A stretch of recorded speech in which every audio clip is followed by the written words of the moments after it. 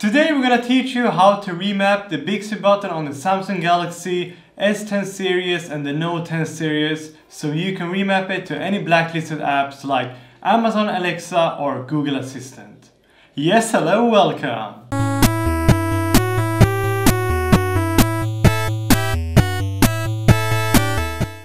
Welcome back guys to another tech video with Human and Suten, and today we're doing another tutorial.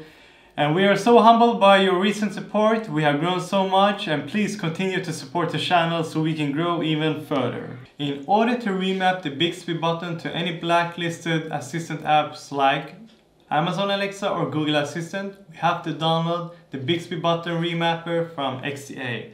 So I'm gonna put the link down below in the description to this download site here. Click here to start download. And now it's searching for mirrors. Mirror found. Press the primary download button.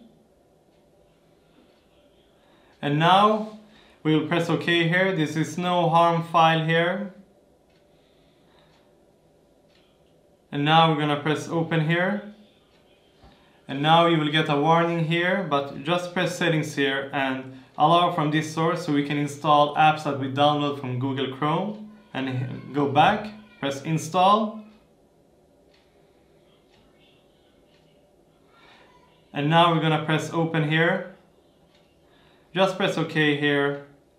And now you will get a prompt to either use your Google Assistant or Amazon Alexa, and just once or always, press always and press your selected desired assistant. Mine just went to Google Assistant. I don't know why, because I installed it previously and I only have Google Assistant. But press always and press either Amazon Alexa or Google Assistant. Now, head to settings and go to advanced features here. And now go to Bixby key here and press here, double press to open Bixby. And down below here you will see use single press to either launch an app or a command. Go ahead and go dive in the features here and press what app you want to use here. We're gonna select Bixby button remapper, and now we're gonna just head back. And now when I press the Bixby button here, it should launch Google Assistant. Oh, it can't launch the Bixby key with screen record, so I'm gonna press stop screen record here and now test it. Wow, just like that, it opened the Google Assistant with the Bixby key. And we're done with this tutorial. Thank you so much. This was an easy, amazing tutorial. Wow, that was an easy tutorial. I hope you do this so you can use that button to something more useful and really get the full use of your Samsung device. Thank you so much for watching this video. Don't forget to hit that thumbs up button to show some support and love. And don't forget to share this video to any Samsung users out there in the world with the Bixby button.